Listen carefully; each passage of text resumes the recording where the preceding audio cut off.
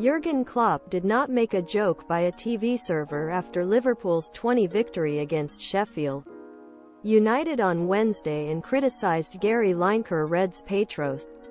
Gary Lineker criticized the Jurgen Klopp for being stroppy with TV server that makes a really light joke about the 12:30 strokes of Liverpool boss.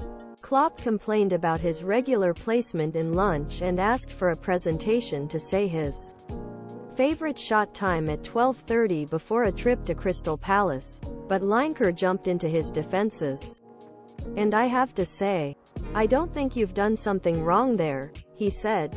"What? 12:30 start? Isn't it a hill to die? Really? When you look at things that are around the world right now. But anyway, I understand that the managers are under pressure." However, Alan Shearer sympathized with Klopp, arguing that managers had a lot of interviews, the meaning of the interviews, and sometimes you know. After that, could you agree with Gary Lineker or Alan Shearer?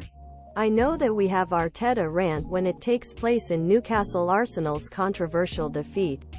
But sometimes before and after the game, interviews with managers are a complete waste of time. Because they interview an hour ago, they interview half an hour after the match. What do we do all this for? But from the point of view of a manager, you will always protect your players. You will always protect your football club. Finally, what